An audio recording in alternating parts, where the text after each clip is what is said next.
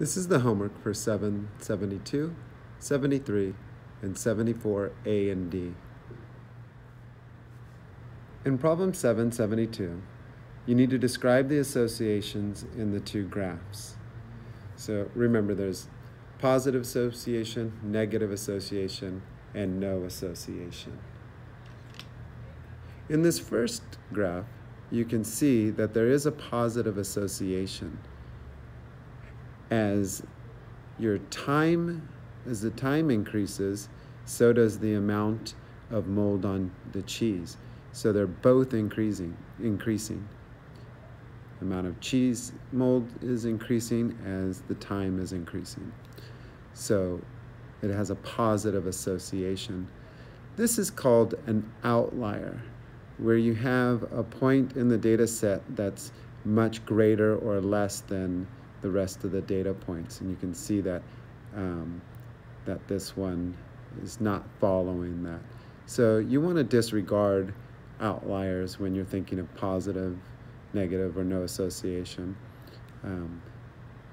The other thing that you want to look at is this one is not considered linear. So we would say this is a non-linear positive association, because even though you can see that there's a positive trend, it's not linear.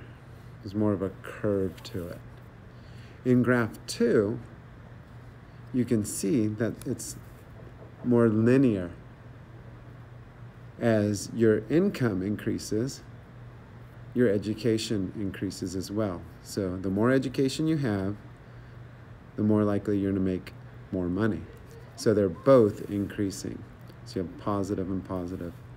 And this one, you can see, is more linear. So you would say this is a positive association that's linear. So a linear positive association.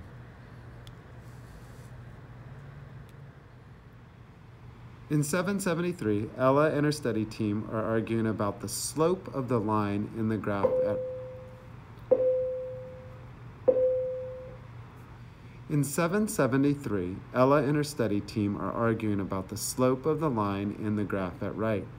They have come up with 4 different answers: positive 3/4, negative 4/3, negative 3/4, and positive 4/3. So we need to find out which slope is correct. So just looking at the line, it's sloping towards the negative x's. So we know this is a negative slope. So we can eliminate positive 3/4 and positive 4/3. Next, we're going to count from one lattice point to another.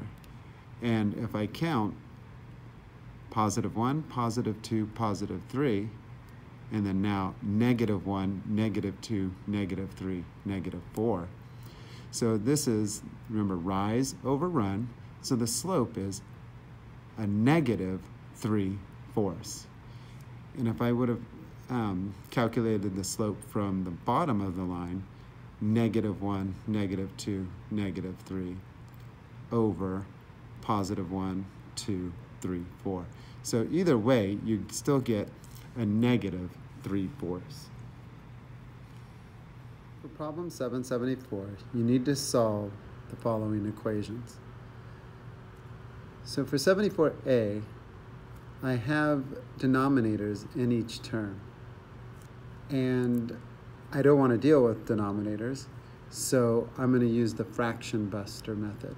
So by using the fraction buster method, I can eliminate the denominators.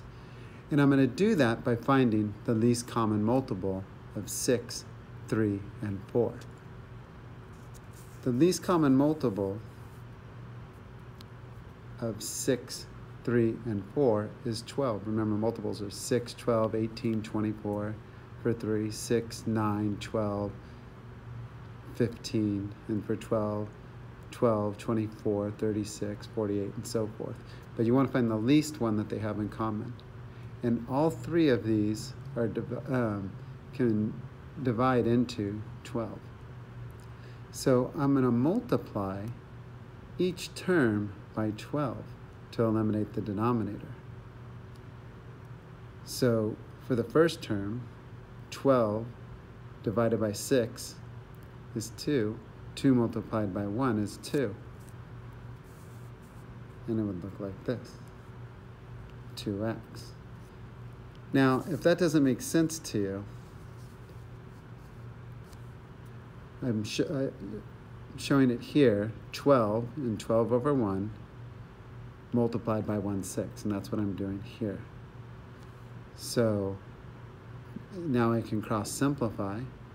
12 divided by 6 is 2, and 6 divided by 6 is 1. So 2 multiplied by 1 is 2, 1 multiplied by 1 is 1, 2 over 1 is 2. And I would do that to each term. But it's simpler for me just to do it this way. 12 divided by 6 is 2. 2 multiplied by 1 is 2. 12 divided by 3 is 4. 4 multiplied by 2 is 8. 12 divided by 4 is 3. 3 multiplied by 1 is 3. 12 divided by 3 is 4. 4 multiplied by 1 is 4. And since it's a negative 1/3, it'd be negative 4. And now we subtract 2x from both sides. Inverse property of addition is subtraction. Created a 0 pair. 3x minus 2x is x. And now we want to isolate the variables, so inverse property of subtraction is addition. So we're going to subtract 4 from both sides. Created a 0 pair. 8 plus 4 is 12. So 12 equals x. X equals 12. In problem 774D, you first need to use distributive properties. So you need to distribute this 3 to both of these terms inside the parentheses. So 3 multiplied by 2x equals 6x.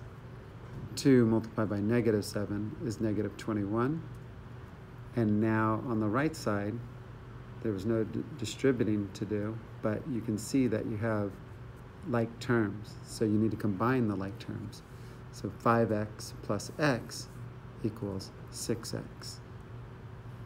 Now we need to get the variables on one side of the equation. So inverse property of addition is subtraction.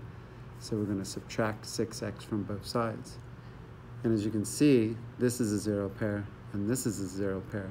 So the x's are eliminated on both sides of the equation. So now we have negative 21 equals 17. Well, that's not a true statement.